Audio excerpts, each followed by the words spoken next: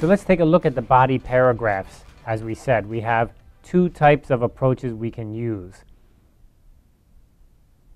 One paragraph centers on the first topic and the next paragraph on the second topic, splitting it in two, like we just went over, A and B.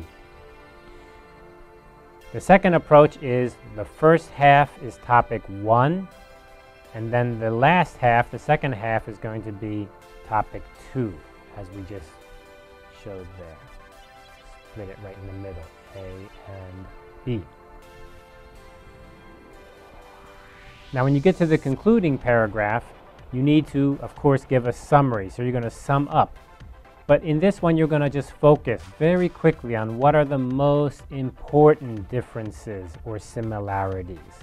What is most important? What are the key ones? And you lay those out in the final paragraph. You need to make sure that both subjects get equal treatment in your final paragraph. And this can be a little bit hard because when you're writing it, you need to make sure you keep both of your topics included, right?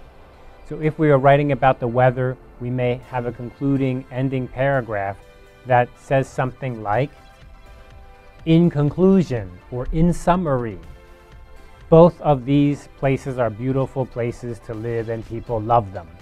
Okay, so that's the similarity. Then we can begin another sentence. The biggest difference is the summer temperature, and we could list that out. Try your best to compare and contrast some details and try our exercise, our practice, to see if you can really get used to that. Remember, the key point is balance, a little bit from both of your examples, both of your A and B. Some examples, keep it balanced. Good luck.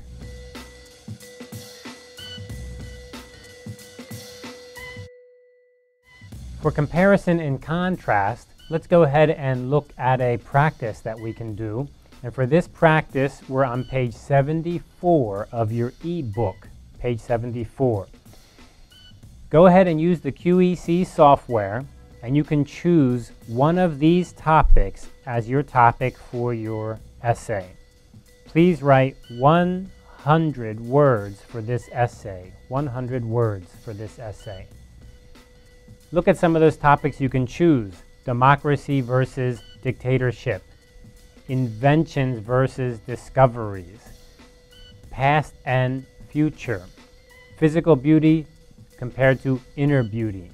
Some of these things would be easy for you. Some of them could be a little bit interesting. Some of them are personal and some of them are impersonal, not personal.